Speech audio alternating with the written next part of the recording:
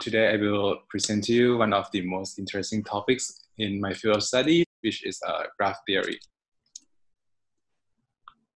I know the topics might sound a little bit intimidating, but what you need to understand this presentation is quite simple. So if you can do the basic math, like simple additions or simple multiplications, you are pretty good to go. And also what you need is the observation skills. And that's probably all you need to have for understanding this presentation. All right, before I jump in, can I ask like if any of you guys have been familiar with this topic before? A little bit. Okay, yeah, I hope you get something out of today's presentation. Hope it will be useful. Okay. Okay, about today's agenda, first I will go over some definitions to see what the graph is. And next, we are going to explore one of the most interesting questions in graph theory, which is the shortest path problems. And then we are going to see some examples, and we are going to recap it at the end. All right. And also feel free to interrupt me with any questions you may have, just don't be shy. Okay. All right, let's dive in. The question is, what is a graph?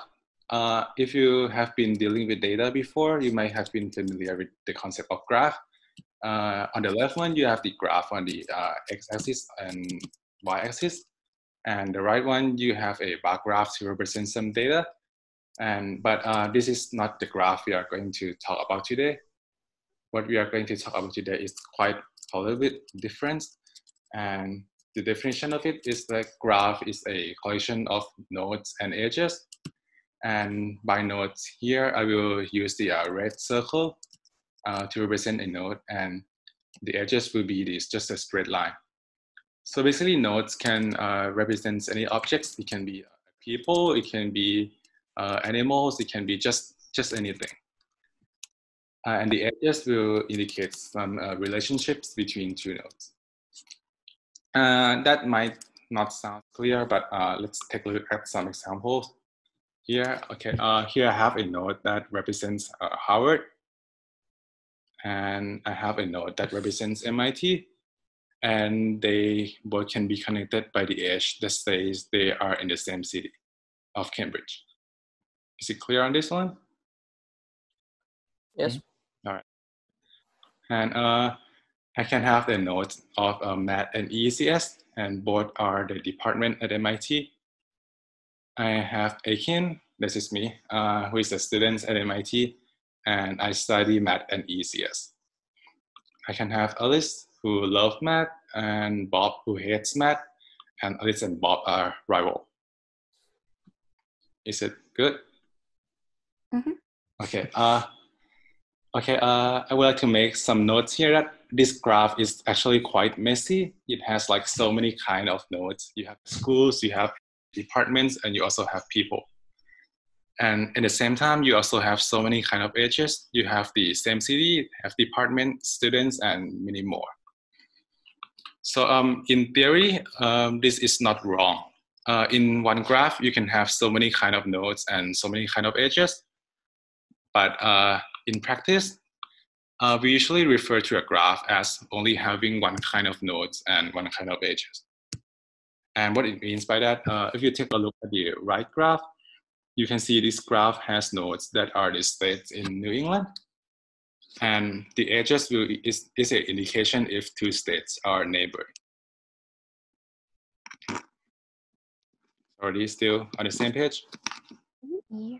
Yeah, and this is, I also have some examples so you can probably have a better understanding. The example I'm going to use is a network representations, and probably you guys have seen Facebook before. And what we are going to do is Facebook actually have a very nice way to represent the network as a graph. And to do so, you can have the node to represent a user and edge to represent the friendships between any two users. For example, this diagram here, you can see list here. List has edge that connects to Emma, Shane, and Alan. That means list has 3 friends, which is Emma, Shane, and Alvin. Is it okay? Is it alright? Yeah. Okay. I just want to ask, like, to make sure just everybody is on the same page. Like, just a quick questions. Like, how many friends does John have? 4. 4. Yeah. Were there? Yeah. There are 4 friends of John. Bob, Jill, Shane, and Leah. Okay. Still good? Okay. Okay. I have another question for you. On the right, I have a graph whose nodes are some states in the US. You can have Maine, New Hampshire, Massachusetts, and many more. And the edges will represent that there is a road that connects 2 nodes together. For example, this edge is a road that connects Maine and New Hampshire. This edge is a road that connects Vermont and New York. So basically, you can view this graph as a map, and there are states, then there are roads that connect states together. Yeah. So here's my question. You want to drive from Maine to Maryland, which is this circle to this circle, and to use a road, you need to pay $1 for each road you take. Yeah. The question is that what is the cheapest route you can take?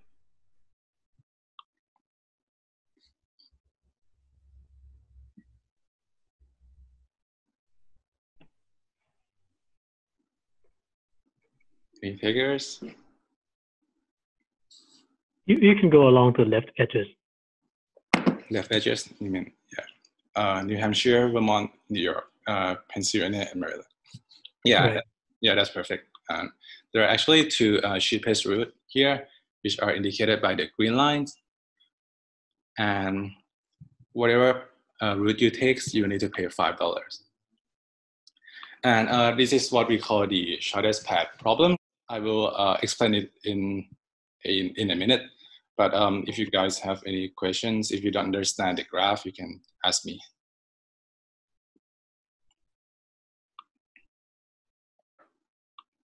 Okay, let's move on. So the shortest path problem, it is probably one of the most important questions in graph theory. Computer scientists has been dealing with it for decades, and it also have so many applications in real life. And the way we formulate the problem is that we are given a graph, and we want to find the shortest path in terms of the number of edges to go from one node to another, like we just did to go from Maine to Maryland. And it's actually easy to solve by eyes if the graph is so small. Like Nikita, did I pronounce correctly? Yep. Yeah, he just solved it in like 10 seconds, and it's pretty easy if the graph is small. But the question is like, if the graph is large, how do we do it? Like on this one, if you want to go from the left node to the right node, it's probably impossible to solve it by eyes because there are like 100 nodes and 1,000 edges. So to solve these problems, computer scientists have come up with a very nice and very simple procedure to find the shortest path. And we call it the breadth first search, or BFS for short.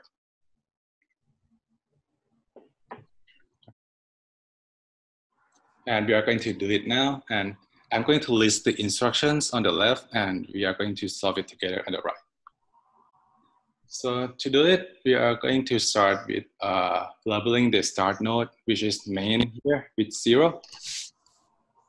And then we are going to see that from Maine, you can expand to New Hampshire. So we are going to put 1 at New Hampshire. And then from New Hampshire, you can only go to Vermont and Massachusetts. So we will put 2 here. And if you do the same thing from Vermont and Massachusetts, you can only go to New York, Connecticut, and Rhode Island, and we put 3 there. And we are going to do it again and again until we find Maryland, which is 5. Is it clear on the procedure? Yes. Yeah, sounds good. Okay, so we found Maryland. It's level 5 meaning that to go from Maine to Maryland, you need to take 5 edges. However, these procedures only tell you how, like the least number of edges you need to take, but it doesn't exactly tell you like what path you should be taking. So the question is, how do you find such a path that costs you $5? And the answer is what we call backtracking. And it is quite simple too. So what it means by backtracking is that you have Maryland at 5 and you have Maine at 0. You want to find a path that goes like 5, 4, 3, 2, 1, and 0. And to do that, on the left one, you can go 5, 4, 3, 2, 1, and 0. And on the right one, you can go 5, 4, 3, 2, 1, and 0. And these are actually 2 paths that we just solved earlier by eyes. Is it clear for everybody? Yes. Okay, sounds good. So how do you guys feel about this example? Is it like too hard, too easy, or just okay? It's all right. Is all right for everybody? Okay, if this is not too hard for you, I have 2 questions that might be a bit more challenging. For this one, you still have a map. You have to have the same graph with the nodes of the states, but now each road will cost you differently. Like for example, from Maine to New Hampshire, it will cost you $1. And from New Hampshire to Massachusetts, it will cost you $2. So basically, like the numbers above the edge will tell you the amount of money you need to pay for using the road. You still want to go from Maine to Maryland, but you still pick the same route. I'll tell you here that the old one will cost you $11, like 1, 2, 3, 3, and 2. Yeah, can we do better?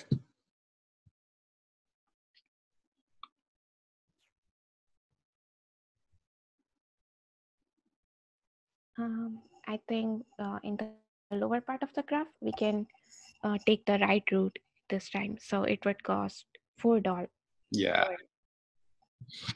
Yeah, that's a good catch. If you go this way, you only need to pay 4, right?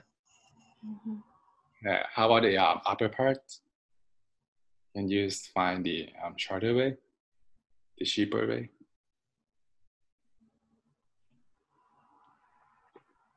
Well, we can go from New Hampshire to Massachusetts to Connecticut to New York. Yeah, that's correct. And this is actually the cheapest path we can find. So this type of question, we call it the weighted shortest path problem. It's basically the shortest path problems with some variations. So here, every edge will have the corresponding weight. In this case, the weight is just the amount of toll we need to pay for using the road. Is everybody still good? Okay. So as you can see, the traditional breadth-first search will not work on this graph because it will just tell us to go on this way, the old way. But the actual cheapest route is just to go on the green line. So the question is, how can we solve it by using the BFS? The answer is we need to do some modifications. To use the BFS to solve it, we can add an intermediate node here. So we basically gonna split up the roads. So from one road that costs you $2, it's gonna be split up into 2 roads that cost you $1 for each road. Is the diagram clear for you? Yes. Yeah, and also the same thing with the road that costs you $3 can be split into 3 roads that cost you $1 each.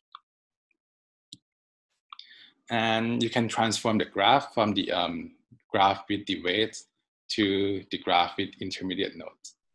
As you can see, Massachusetts to Rhode Island, $2 will be split into 2 roads, and you can do the same for every single edge.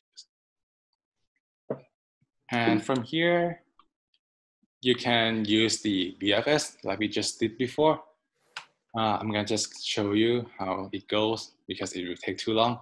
You have 0, 1, 2, 3, 4, 5, 6, 7, 8, 9.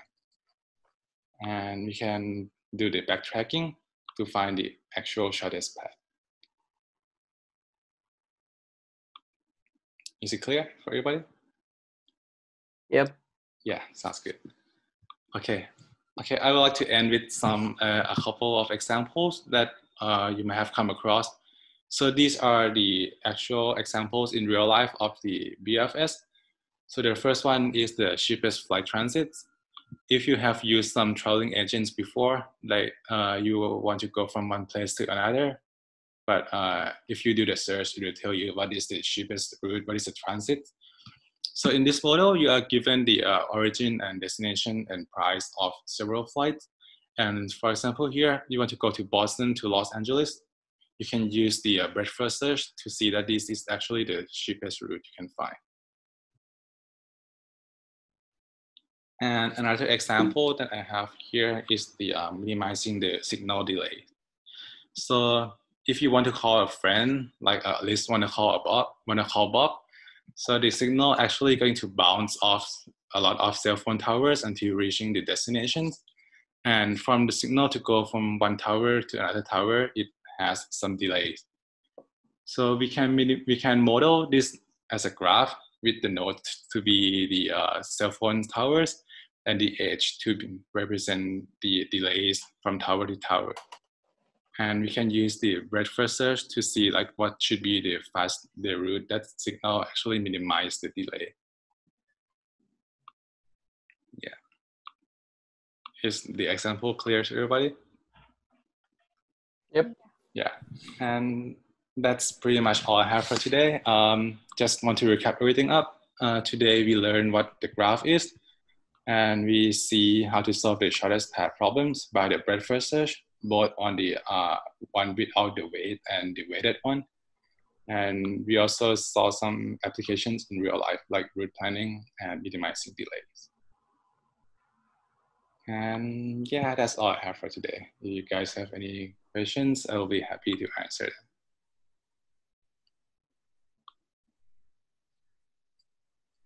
I think everything is clear.